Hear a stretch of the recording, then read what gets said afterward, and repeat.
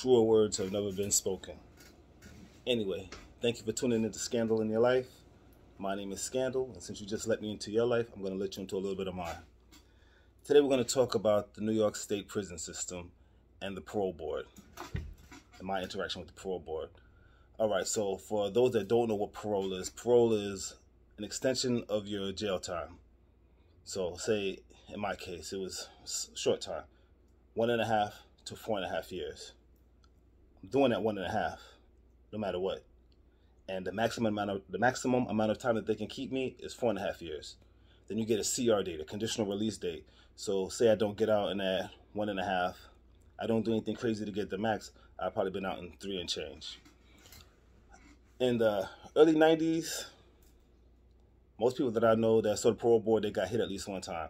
The maximum amount of time that they could hit you at that particular time was 2 years each time they didn't want to hit you at the board. So if you had, say a 2 to 10, you see the board in 2 years, they can hit you with another 2. You see it in another 2 years, they can hit you with another 2. And that they can keep hitting you up until that 10-year time mark. Once you have your max date, though, you're done. You're going out. Once you know for a fact, like, they're not letting me out and I have my max date, you have a set date regardless you're going to be out. So that's not really a crazy thing. You know eventually you're going to go out if you have a bit like that. If you have something in life, they can keep you there. You can have a 1 to life, and they can keep hitting you at the board until you die in jail. So, you know, anything with a life on the end of it is kind of sketchy. So, like I said, majority of the people that I know that were up north, they didn't make their first board. And I think I found out why. Well, it worked for me, so I'll tell you what I did that helped me. So I'm there, I'm talking to these people in jail, and most of them are depressed. Everyone has an excuse why they're in jail. So when they go to the parole board, they come up with all these different excuses of why they're in jail. I was high, I was drunk, I was this, I was that. And when you do that, you have to take programs. If you're arrested and you say that you were under the influence of drugs or alcohol, then you need to be in a drug or alcohol program. If you do anything with guns or anything like that, you need to be in a violence program. Me, I grew up in Brooklyn, so Brooklyn was pretty much in the 90s. Drug dealers, scammers, which consists of boosters and credit card, stuff, and stick-up kids. I didn't have the patience to sell drugs. I wasn't trying to be a scammer, so, jack boy it was, stick-up kid. And so I had to take a violence program. I knew I had to take a violence program. You got to kill time. You got to do whatever you can to get yourself out of there. And I started meeting people in there that, seem cool. And when you're in jail and you're talking to people, but, I'm a cool dude. I'm not affiliated with nobody. But I'm just a cool dude. So I get along with most people. And I'm not a soft dude. So, I'm not a victim. So I had a good rapport with a good amount of people. And they started telling me, because they out there extorting people, they doing this, this is Brooklyn. We up north. Brooklyn is always like this. No matter what part of Brooklyn you're from. If you're from Brooklyn, you up north, unless you have some real beef, you kind of just merge together.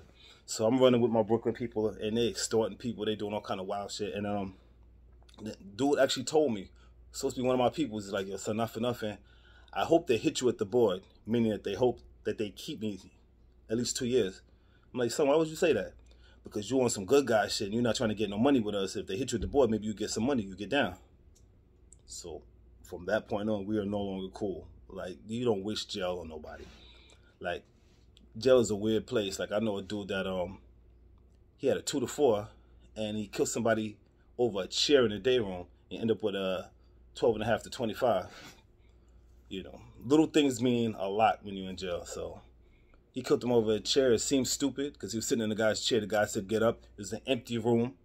But this is his life. That's his story. It's not mine. I'm trying to go home. I'm not killing nobody over a chair, especially when it's not my chair. So then I had one of my other guys, he was stressed out about the board. He got hit about 2-3 times at the board. And he got to the point where he was like, I already know they're going to keep me Scandal. So when they see my paper, they're just going to be like, no! Boom. Just chuck it on the floor. That was his story. And they kept hitting him. So I go to the parole board. I see these people. And the parole board is a group of people that are in front of you. They have your paperwork in front of them of your crime and any infraction you might have had in the jail system. All your record is right there. Your whole thing is right there. And I'm talking to them, and they're like, okay, so we see here, they're looking through paperwork, that you are under the influence of drugs or alcohol when you did your crime. And I'm like, no. But we have it here on paper. So, we have it here that you are under the influence of drugs or alcohol when you did your crime. Again, they said this, and I'm like, no, I was not. I said, well, how about you show it to me, and then we can dispute this. But I wasn't under the influence of anything. So they're shuffling with the papers, they're looking at each other, shuffling with the papers, like, all right, we don't seem to find it. We can't find it. I said, I know. They said, okay, so if you weren't under the influence of drugs and alcohol when you did your crime, why did you do your crime? I looked them square in the eye, and I said, because I thought I could get away with it. Now, it was at that moment that I thought I messed up. I was like, damn, I played myself. To myself, I was like, I played myself. All right, well, I already said it. I can't unsay it now. So they look at each other like, did he just motherfucker just say that he thought he could get away with it? They're like, so how do we know that you won't think you can get away with it again? I'm like, well, I've learned. They're like, well, how do we know that? I said, well, you can see my criminal record. I don't have any crazy infractions or anything. I'm not getting into any wild stuff. My record pretty much speaks for itself. They look at each other. All right, you know what? Thank you, and we'll get back to you. So now, I left, and it usually takes a couple of days before you get the envelope from them saying that you're gonna go home or you're gonna stay. It's one or the other. That's it. Or if they do hit you at the board, if they do decide to keep you, how much they can keep you up to 2 years at a time. So it could be 1 year, it could be whatever. So I sat there and I'm waiting. I'm watching Rhapsody of the Basement. That's how far back it goes. I'm watching the videos, and I got the letter in the mail. Mail call came. I got my letter. I just took it. I'm watching the videos. I remember the video I was watching, some dude from the Bronx called 9, and I'm watching this rap song, and I'm just listening. I'm like, all right. I'm about to open this letter. Now, people tell you different things. If the letter's too thick, then you have appeal papers in it, and they're keeping you. But that if it's too thin, everyone has something to say about something. I'm like, all right. So I open the letter and have a release date. So now, when you get your first board, if they let you out the first time, you have to wait about a month and a half, 2 months before you actually are released. After the second, third board, if you get released, you're out like within that week. So I'm sitting there, I'm looking at it, I'm like, yo, hold on. I'm out. And what it was, I realized, had I fell into the trap of, I was under the influence of drugs and alcohol when I did my crime, I'm sorry about that, then they would have sentenced me to stay longer to do a drug and alcohol program. That's the rules. I did an anti-violence program. I had the paperwork and they saw that. But that's everyone's excuse. So if you don't have that in your file, this is for everyone that's in jail and you're going to the board. If you don't have drugs or alcohol in your file, don't use that as an excuse when you see the parole board, because all they're going to do is keep you in there to take a drug and alcohol program. Sometimes honesty works, and I thought I played myself, but it worked, and I got released. Off topic, being in jail is stressful, and no matter how cool you are, sometimes you don't realize that you're stressed. I'm sitting there, so this is to my boy Boo Blaze, the barber. Look him up on Black Wallet Smatter. He's doing a lot for the community. Check him out. It's a good brother. He was my barber. And once I made the board, I saw him a couple days later, and he was like, yo, son. He said, wow, son, like, yo, you was fronting this whole time. So I'm looking, what you talking about? He's like, yo, son, wow, like, you was fronting. Like, you was bugging in here. I'm like, what are you talking about? Like, what? Like, yo, son, I'm your barber. I've been cutting your hair since you've been here. You've been having bald patches all in your hair, alopecia. Bald patches this whole time that you've been here. Once you made the board, your hair grew back. He said, bro, I know. I've been cutting your hair.